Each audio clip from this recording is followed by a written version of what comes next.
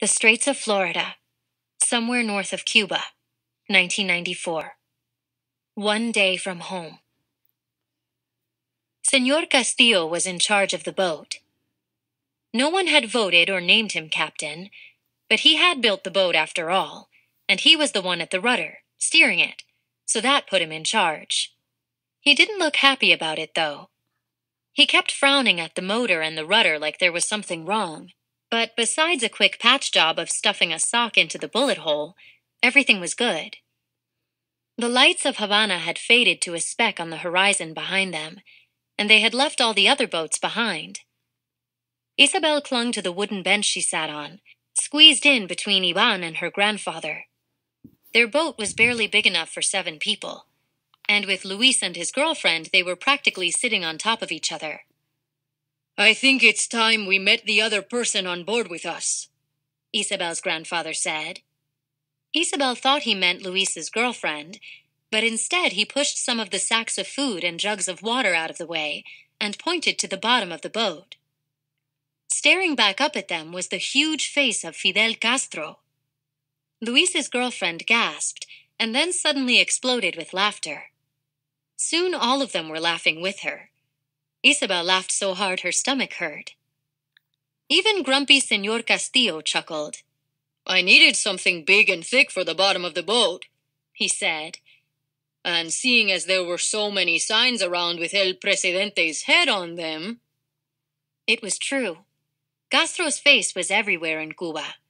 On billboards, on taxis, in picture frames on schoolroom walls, painted on the sides of buildings.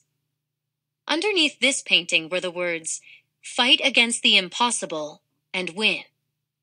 "Well, Fidel is thick-headed," Luis said. Isabel put her hands to her mouth, but couldn't help laughing again with everyone else. You weren't allowed to say things like that in Cuba. But they weren't in Cuba anymore, were they? "Do you know what the greatest achievements of the Cuban Revolution are?" Isabel's father asked. "Education, public health, and sports," they all said together. It was a constant refrain in Castro's lengthy speeches. "And do you know what the greatest failures are?" he asked. "Breakfast, lunch, and dinner," the adults answered back, as though they'd heard that one many times before, too. Isabel smiled.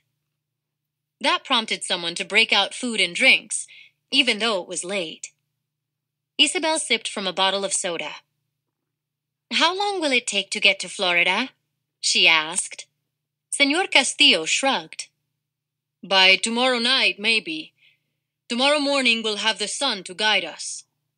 "All that matters now is we get as far away from Cuba as we can," said Luis's girlfriend. "And what is your name, pretty one?" Lito asked her. "Amara," she said. She was very pretty, even in her blue police uniform. She had flawless olive skin, long black hair, and full red lips. "No, no, no," Lito said. He fanned his face. "Your name must be Summer, because you're making me sweat." The girl smiled, but Isabel's mother slapped Lito on the leg. "Papi, stop it. You're old enough to be her grandfather." Lito just took that as a challenge. He put his hands over his heart. "I wish I was your favorite song," he told Amara, "so I could be on your lips forever. If your eyes were the sea, I would drown in them." Lito was giving her piropos, the flirtatious compliments Cuban men said to women on the street. Not everyone did it anymore, but to Lito it was like an art form. Amara laughed, and Luis smiled. "Maybe we shouldn't talk about drowning," Papi said, clutching to the side of the boat as they chopped into a wave. "What do you think the States will be like?" Isabel's mother asked everyone. Isabel had to stop and think about that. What would the United States be like? She hadn't had much time to even imagine it. "Shelves full of food at the store," Senora Castillo said. "Being able to travel anywhere we want, Any time we want, said Amara. I want to be able to choose who I vote for, Luis said. I want to play baseball for the New York Yankees, Ivan said. I want you to go to college first, his mother told him. I want to watch American television, Ivan said. The Simpsons. I'm going to open my own law office, Senora Castillo said. Isabel listened as everyone listed more and more things they were looking forward to in the States. Clothes, food, sports, movies, travel, school, opportunity. It all sounded so wonderful. But when it came down to it, all Isabel really wanted was a place where she and her family could be together and happy. What do you think El Norte will be like, Papi? Isabel asked. Her father looked surprised at the question. No more ministry of telling people what to think or else, he said. No more getting thrown in jail for disagreeing with the government. But what do you want to do when you get there? Senor Castillo asked. He hesitated while everyone stared at him, his eyes searching Castro's face on the bottom of the boat, as though there were answers hidden there. Be free, Papi said finally.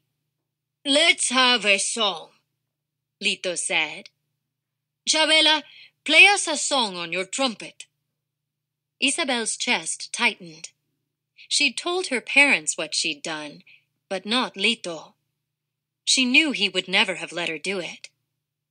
I traded my trumpet, she confessed, for the gasoline.